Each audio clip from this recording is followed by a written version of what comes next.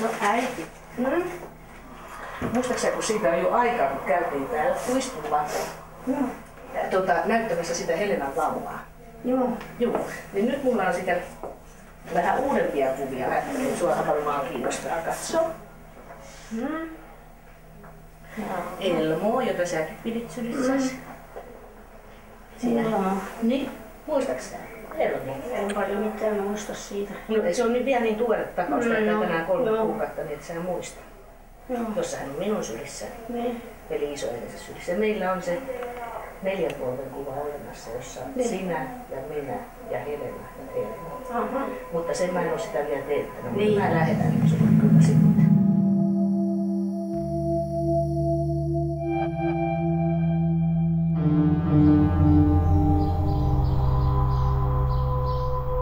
Mä aavistin ollut, että mä tänään puoli vuotta rupean. Niin.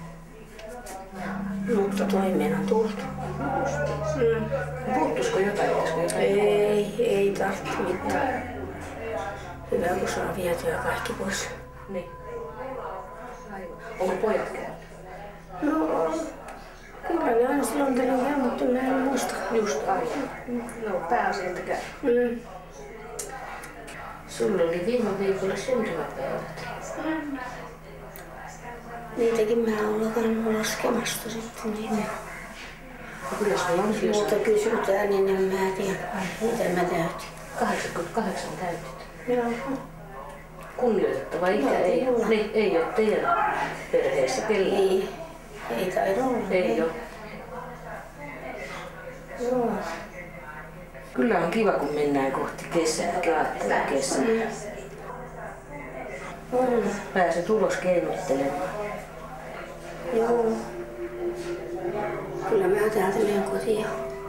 Mä olen nyt jo ainoa tarpeen, mutta sulla isä ja äiti ja hoitamassa. Isä ja äiti. Niin, kotona. Ne on vanhoja. Kato. Sä et muista sitä, että ne on kuollut. Ei kai.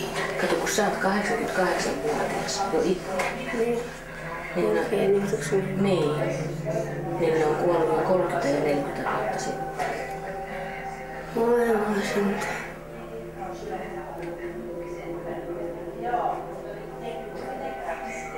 Ja jos ne eläisi, niin tietysti niitä pitäisi hoitaa, mutta silloin myös jo pitkälti yli 100-vuotiaita.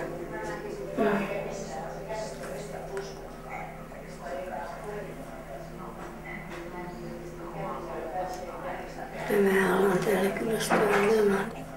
Alat kylästä? Niin. Tuleeko aika pitkässä? Tulee tietysti ja kaivan oman asiani. Helena on täällä useamman kerran käynytkin. Ei se täällä ole kovin monta kertaa. On sä monta kertaa täällä käynyt. Munkin kanssa yhdessä. Nyt oli viimeksi Elmon kanssa.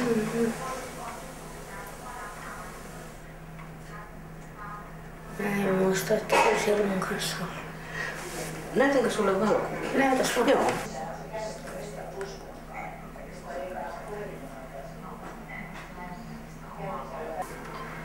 Kyllä multa on muisti mennyt, mä en muista mitään semmoista.